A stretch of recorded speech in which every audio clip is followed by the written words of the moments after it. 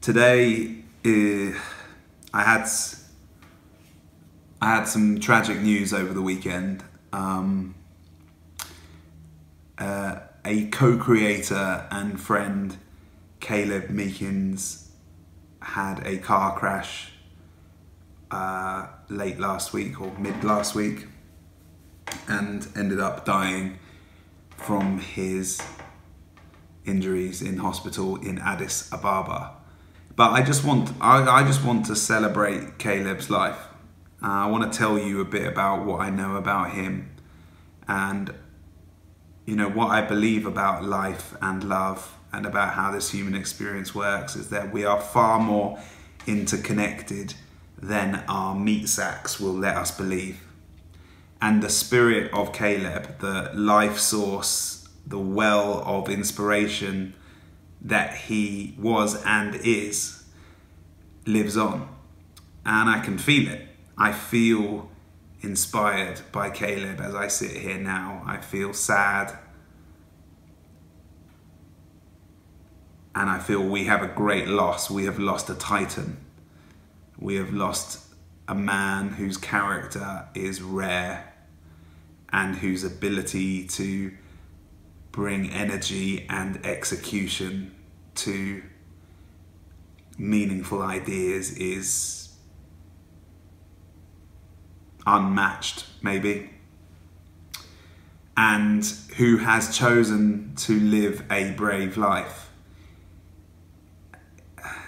You should go back and watch his 40 Days project, where he challenged himself to engage with failure, to teach us and show us that failing is okay, and that actually it can be a lot of fun. He upped and moved back to Ethiopia, the land of his... I've never met his family, but I know that his mum's from Ethiopia and he's half Ethiopian, to inject energy and life into entrepreneurship in that city and country,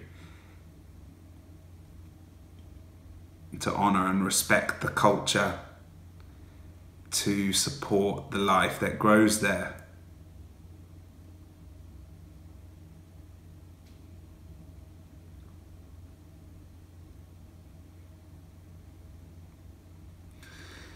And I, for one,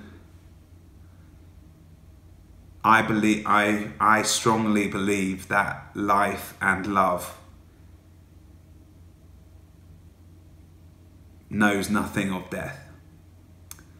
And I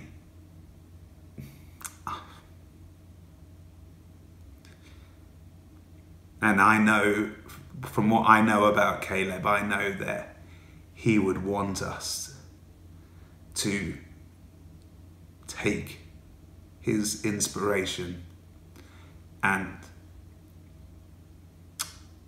enjoy it and build on it and make things with it.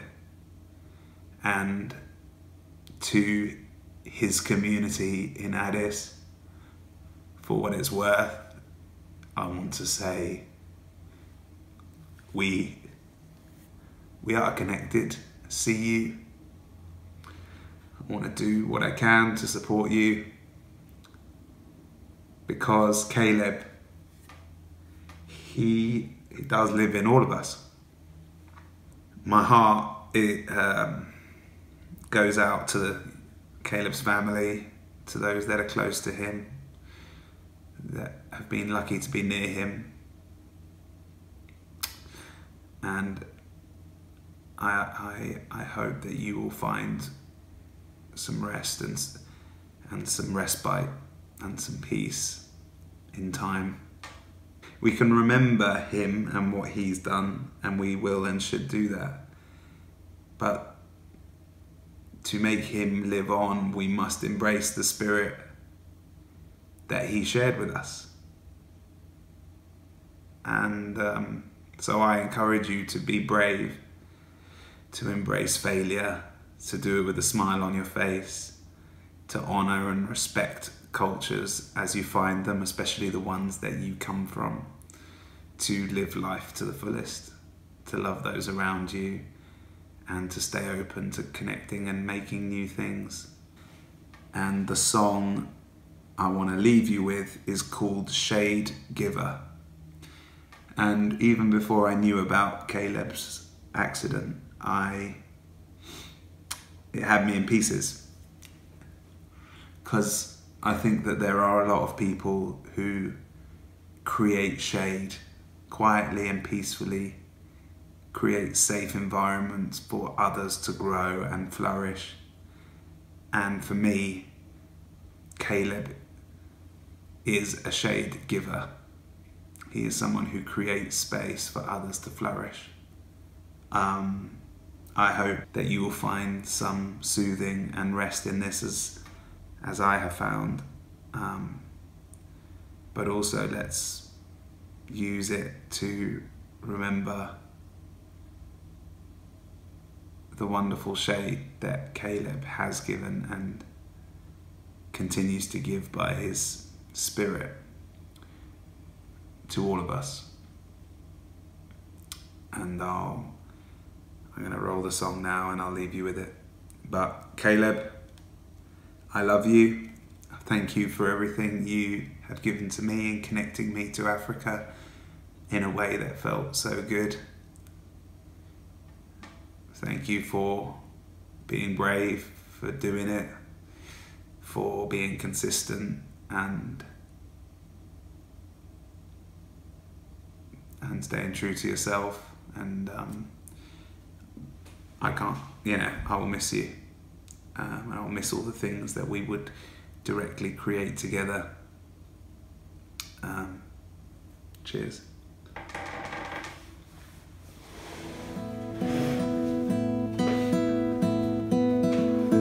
All through the storm, you'll shelter all who pass by. Even in winter, you'll protect all you can. I'd like to sing about you, the heart you have, the soul you give. You're like that tall tree on a hot summer's day, shade giver. Shade giver. Shade giver, you see it's a pleasure to be under your leaves of truth. Thank God for your roots, shade giver. You stand so that others can shelter from all of the toils that life can deliver, shade giver. You see it's a pleasure to be under your leaves of truth. Thank God for your roots, shade giver. You stand so that others can shelter from all of the toils that life can deliver, shade giver. Shade giver. Shade giver.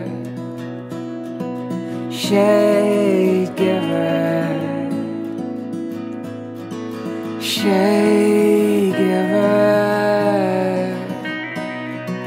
Shade giver. Shade giver.